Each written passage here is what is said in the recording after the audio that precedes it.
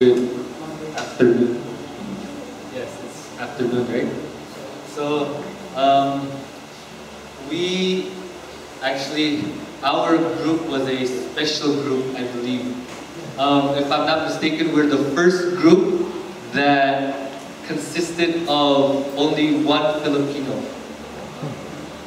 See, you guys are all confused. Every one of us was foreigners except one person.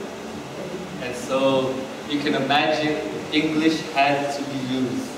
And so luckily we went to Manila, so we were able to communicate at the University Bell. And you know, it was interesting. It was an interesting adventure, I should say.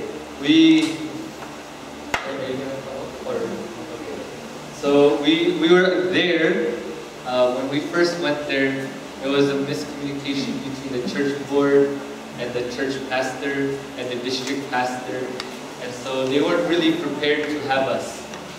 And so, you know, we were all discouraged, all 7 and 8 of us. We were all discouraged, but then you know what, we decided, we decided to talk, why do you think the church is not ready? And then we all had like a little confession. You know, I don't feel I'm ready myself. And then every one of us, one by one, we started because, you know what, usually during evangelistic efforts, I get excited, but I'm just not excited, even before. And so we're like, you know what, maybe it's God is delaying this for our benefits, because we were not ready ourselves. And so we had the first night, at the first and the second night, we had a real bonding time. And we started to pray, and actually we prayed for a lot of things. Also, one of the issues was, because the church was not prepared, we had no budget. And so we were confused, we were thinking, we're going to starve for this 2 weeks. And so we got down on our knees, we prayed, and slowly, we got there on Thursday, right? We got there on Thursday, and the church pastor told us what was going to happen, and then on Friday we got one of the laymen came to our room where we were staying, and he handed us money, and he said, I hope this can cover for a few days. And we were like, okay, so the Lord is starting to answer our prayers. And so, you know, let me just skip through that part. Before we started, we were able to visit some people, some of the children and church members that had backslided, or newly baptized members in their relocation housing. I don't know, is that what you call it? That's what you call it. Where you the government relocates them to like an apartment complex type of thing. And so we visited them, and since we were with foreigners, and we were with someone that was from the Caribbean and Africa, and so they were noticeably foreign. And so all the kids started to go to them, and they were like, oh, because they were dark skinned, so they're like, oh, do you play the NBA? Do you play the NBA? And then everyone's like, oh, Kobe Bryant, because I think he's black, I think he's very tall. I think you guys know Joshua, and he's very tall, Andrew Fury, they're all very tall, right? So they were like, oh, Kobe Bryant. And I was just laughing. And so it was good, we got to see them, and we talked to them, and it was very fun. And then on Monday, we started to have our meetings. And you know, every single meeting, it was a surprising number of people that came. Actually, we didn't have health lectures. We didn't have the program for the children. All we had was just a message and a special feature that, because we were all foreigners, we decided to let's talk about our land, our countries, you know, so that they would be interested. Usually I see that in BOYs we have health lectures, and so we wanted to switch it up a little bit. And despite our efforts our lack of effort to really tell the people, we had about 50 to 60 people show up every single night. And we were shocked every single night when more and more people came. We were humbled and we were shocked that so many came. And I think Pastor Hanabago was there the first night. He called us the day before that. He asked when he should come. And I was afraid to tell him at night, but because I thought that we didn't really tell the community, and so I figured, okay, maybe like 10, 15 people will show up. But then it shocked me when like 50, 60 people came to the event. And throughout the whole week, we had one baptism. So this person, actually, the church pastor told us we didn't need baptism. Our topic was fearless, and he said, if you don't get baptisms, it's okay. We're not really looking for baptism. But this one person, he kept on coming to us. Apparently, 2 or 3 weeks before we got there, this guy came to the church for the very first time. And the preacher for that day made an appeal for baptism. And ever since then, the appeal has gone stronger in his heart. And so every single night for the week that we had our crusade, he kept on coming to us, and he asked us if we could study the Bible with him. And so we personally studied with him, and we took so much time in nurturing him ourselves. And I feel, we were very humbled that he continued to come, and he made the commitment at the end of the meeting. He was the only one, but we were very blessed to have him. Now, I think our friend also has something to say.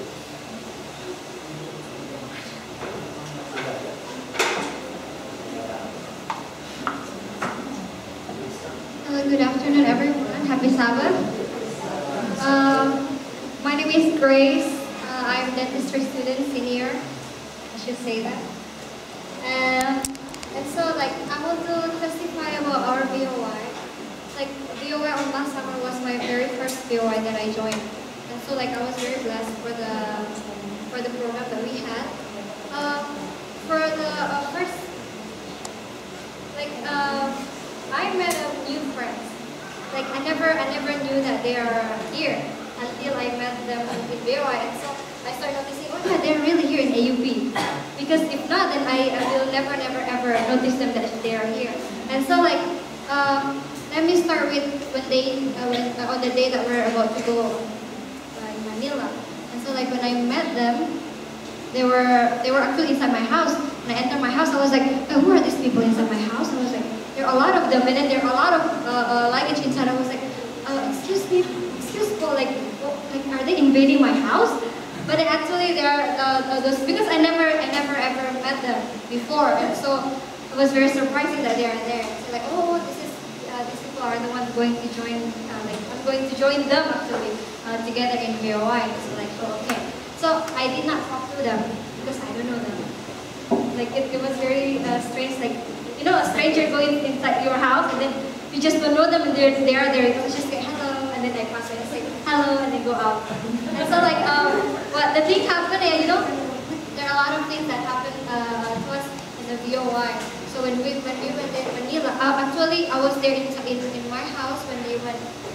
7 of them, they went ahead of me, and so I went like this. Oh no, 6 of them, and then me and Andrew Fury, both of us went together the day after. So they texted us that the church are not really prepared for our coming. And so I was like, oh, and then where are you guys now? Oh, we're in the church. Okay, you're in the church. Okay. And then are you guys? What are you guys doing now? Oh, we're just sitting, and then we're talking. Say, okay, good. At least you have something to do there. Say, oh, good. And so they were there, and then the next day when we came, I was shocked. I was like, oh, okay. And so I was thinking that we're going to meet people, in my mind for VOI, I was thinking that I'm going to visit places like house, people with family, with babies, with children. And so when I got there, I was like, okay, we were just staying in the church, and then the people, I was about to say our target population. The ones that we're going to visit are students that are staying in the dorms. But then unfortunately, those people they went home because it was break, vacation. So like we are losing our, our target population. We lose them, and so like we were okay. So there are nobody there that left, and we were discouraged that time because I was thinking like if we come here for them and then they're not here, and so to whom are we going to to share this message? But then indeed God is so good that for the first we actually got delayed. It's supposed to be on Thursday, but then we started on Sunday. So we were for how many days we were discouraged and we were thinking like let's just go home now. There's no way that we're going to continue. But then on Sabbath day, it was on Thursday we went there. On Sabbath day we went those AY people from that church, the Manila Chinese church. And so they are helping us. They are very, how to say this, very active and very high in spirit on helping us. And so like they're telling us that they're going to help us. We were like, we're the one. Personally, I was the one who was saying like, I was so very discouraged that time because it's the very first time that I joined VOY, and so like the very first impression is the one that will stay in your heart. It's very true, and so it stays in my heart. But then indeed, God has His own way to make everything good and great. And so like they helping us first day, second day, third day, fourth, until the last day. Even though just one soul that surrendered himself to God, but then the happiness that we have in our hearts is so great that we are thinking that actually we were thinking that nobody will come up when our speaker will do a appeal. And then there is one man. We were like, oh, that man will surrender himself. We were like so happy. But then yeah. So and then when we went to the relocating housing home, it was like me personally, I was shocked because I never imagined that in Manila you guys also actually have those kind of places. But then it's okay, it's such a blessing that we can meet children, we can meet a lot of people, and then we can share our lessons to them. And so my testimony is that we may be discouraged in the first place, but then indeed God's promise will never ever fade away with us. Like if we say, if you do anything for my name, then He will always be with us. So I believe that.